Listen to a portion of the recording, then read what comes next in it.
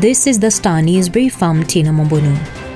Deputy President William Ruto and his main 2022 State House opponent, ODM boss Raila are facing two major headaches in their efforts to win over Mount Kenya. Political dynamics at play, including tough conditions set by the region's political and business elites, as well as the choice for running mates, remain the duo's main obstacles ahead of 2022. Other politicians argue that the two might find themselves walking a political tightrope if the region decides to reject both of them and rally behind one of their own for the country's top job.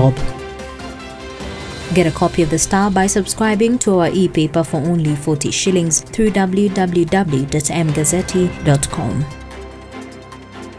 More shocking revelations emerged on Friday in the Willie Kimani murder trial as a police informer continued to unravel the scheme that was hatched by officers from Lolongo police station leading to the brutal 2016 killings. Peter Ngoge told the court that after dumping the bodies, which he referred to as Mzigo Mirefu, they were hosted by Frederick Leliman and his wife at his bar in Lolongo. He said Leliman's wife, Esther Mudhama, also a police officer, served them beer and 5 kilograms of beef fry that Leliman bought them.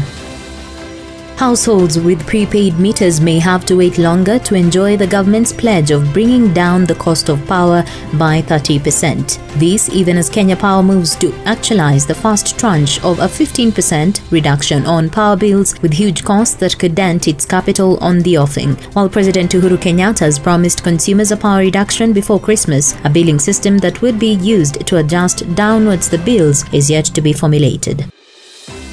Chief Justice Martha Koome and Public Service CS Margaret Kobia topped the list of high-profile leaders President Uhuru Kenyatta has honored with state awards. The two leaders, alongside Environment CS Keriako Tobiko, were awarded Elder of the Order of the Golden Heart, the most revered awards issued by the President to individuals for their distinguished service to the nation. Also fated with the top honor were Professor Oliver Mugendia, State House Controller Mbogwa Kinuthia, and Kenya Revenue Authority Commissioner James Githy, amongst others.